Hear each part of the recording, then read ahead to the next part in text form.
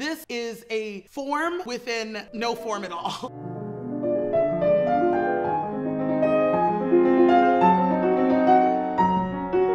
She uses techniques that you would expect in a sonata, but she deviates, well, when she feels like when she feels like it, and where she thinks it will work. That's the unique side of her writing.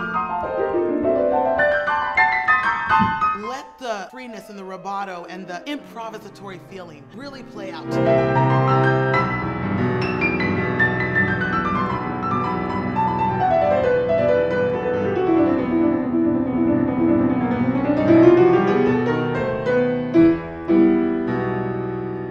Right out of Rachmaninoff or something, you know, it's just so lush. Whenever you're coming from a place of sincerity and honesty, both as a performer and as a composer, then it will be convincing.